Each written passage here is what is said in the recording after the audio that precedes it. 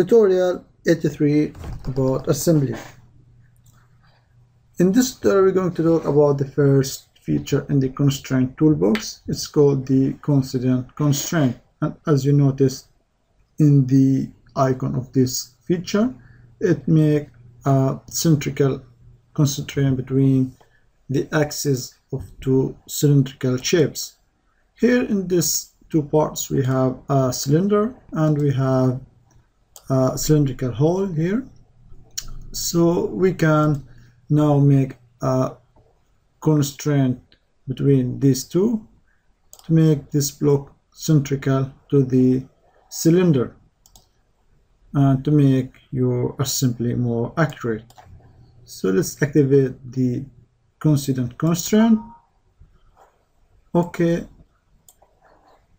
so here you can, if you hover over this cylinder, you can notice the axis is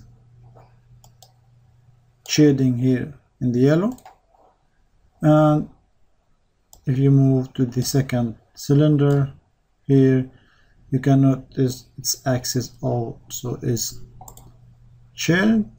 So now you can see there is the coincident constraint is created, and when it's created you can click on update to move your part into position. So now you have your block is centered in the